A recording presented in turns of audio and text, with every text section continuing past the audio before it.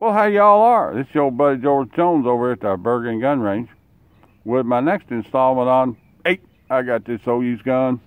And the old used gun I got today is this guy. This is the Chiappa. The Chiappa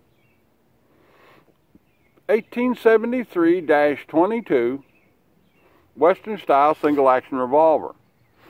Now this gun is in .22 long rifle, but it is a full size recreation of an 1873 Colt. It has black plastic checkered grips on it. It appears to be an alloy frame, steel barrel, and steel, no, the cylinder on this gun is actually aluminum. And it has steel liners. Okay. The shroud of the barrel is aluminum, and it has a steel liner in it. I don't know how I'm going to like that, but you know, it is a pretty nicely appointed. Everything's like it's supposed to be. The screws are in the right place, you know, and so forth for a Colt clone. It's got a good size to it, and it's got a good weight to it. It feels like a 45. It's in long rifle, and I don't know, just a good old .22 pistol so far. Works like it's supposed to work. Works, has 4 clicks in the action, just like a Colt. Doesn't have a transfer bar, and doesn't have. How's this thing work now? Doesn't appear to have a transfer bar in it. So down on is down on. It has, looking in there,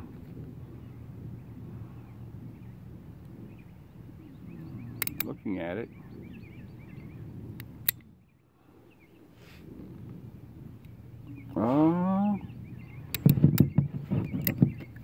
it doesn't seem to have any safety on it. So I don't know how this is going to work out for us, because it doesn't have a rebounding hammer. It doesn't have a transfer bar. When that hammer is fully forward, it's fully forward on a firing pin that is fully forward. I'm not real sure. This gun wouldn't be drop safe, I don't think. Yeah. So I'm going to make the ruling on this gun, having handled it for the first time and inspected it and looked at it, that this gun is not drop safe.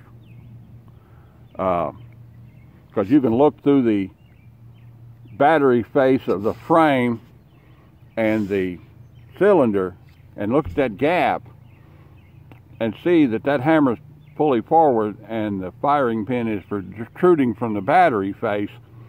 So that tells me that that hammer is down on a live round. So I'm going to say right out of the box that this gun is not drop safe. If you got 6 beans in the wheel and that gun hits on the fire and hits on the hammer, it's going to crush that primer ring and it's going to fire that gun. So that's one real serious strike against it right there. Half cock, yeah, you could put that gun on half cock, I guess. Or you could put 5 beans in the wheel. You could do that. Having said all of that, let's load it up and see how it shoots.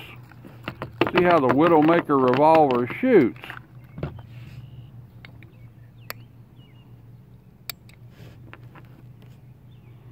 Now I'm going to shoot it at steel at 25 yards. I'm not going to shoot it to paper target. I might shoot it to paper target a little bit. Hey, let me shoot 6. I got a shoot and see up down there on the previously used test target.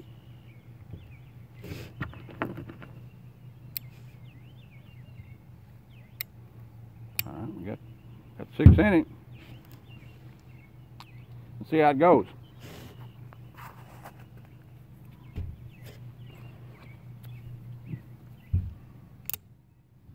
All right, this is at a, looks like a 3-inch diameter dirty bird target or shooting sea or something like that. Let's see how we do.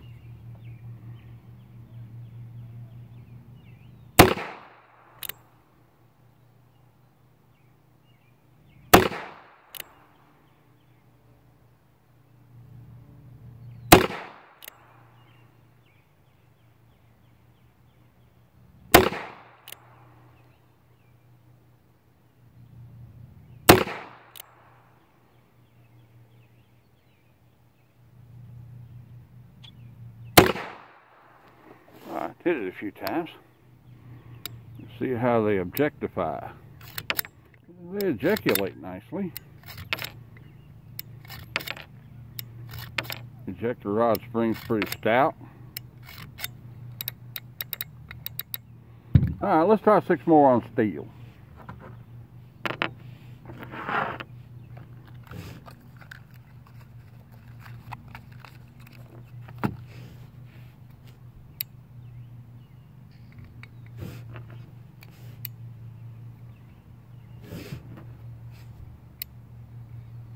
Ruger is coming out with a single action revolver that's an alloy frame gun to compete with these cheaper single action revolvers. I think they'll have the market once they come up and are fully up to speed, just to tell you the truth. It will have a transfer bar in it.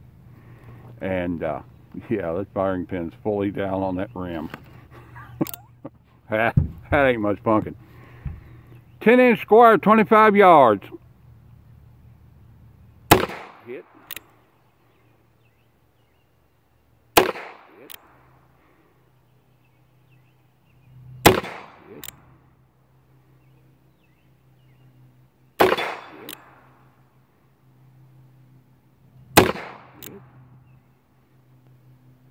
I think that's it.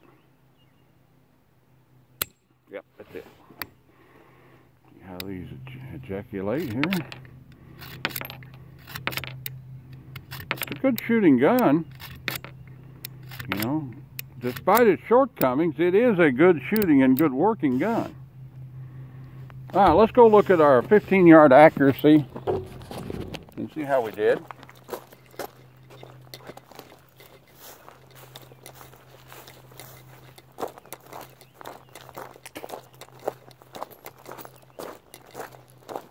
Oh, not too bad. 1, 2, 3 out of 6 on it.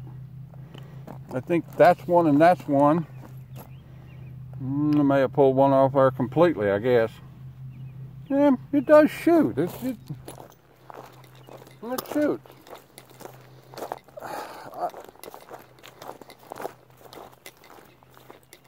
With no mechanical safety at all,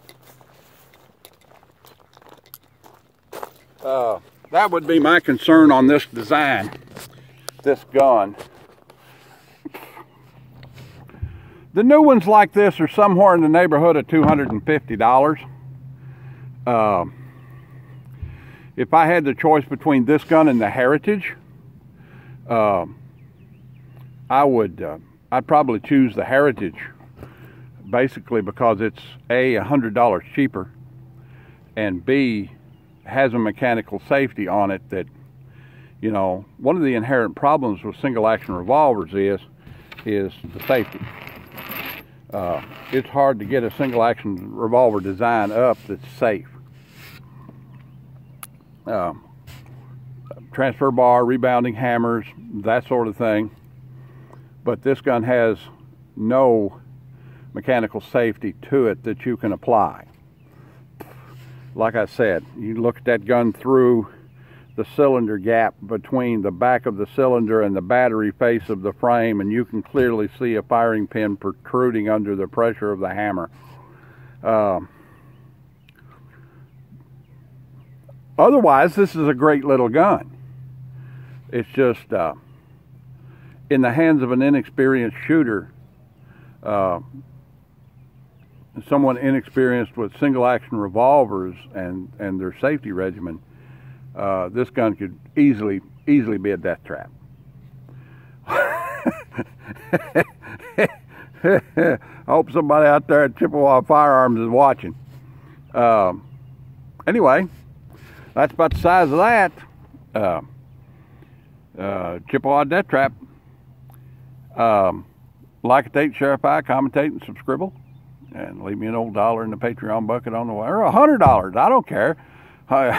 In the Patreon bucket on the way out the door. And if not, I keep making content for you. All right then, we'll see y'all.